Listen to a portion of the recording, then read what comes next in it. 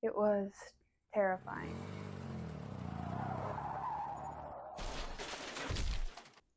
Me and my 4 brothers and my mom, we were all on our way to the Evening of Excellence, which is this little homeschool get together. And we were just a little bit late and driving through town, and we get to this red light and we're stopped and it turns green. And my mom starts to cross the intersection, and out of nowhere, we just get smashed by this truck that was going probably 60. Oh, I just was in shock. My mom, all I can remember is my mom getting out of the car and crying and asking people to help her. It was an insane experience. This is the intersection where the incident occurred, right where High Street and Rich Hill Street connect. The Baily family gives thanks and credit to the Lord for keeping them safe during the crash. Despite it being absolutely terrifying to be in that car accident, my family and I, we give all the credit and glory to God for keeping us safe.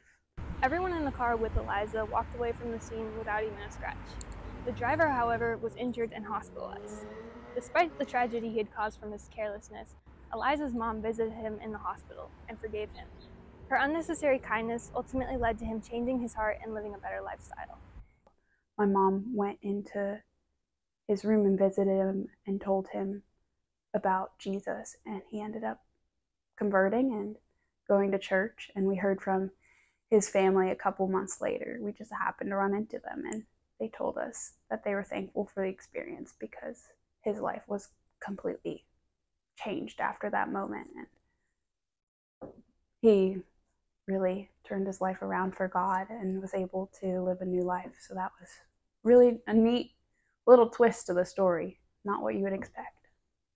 State police deal with driving-related incidences regularly, but they offer tips on how to prevent accidents. With speeding, you have a decreased amount of time to react to anything happening around you.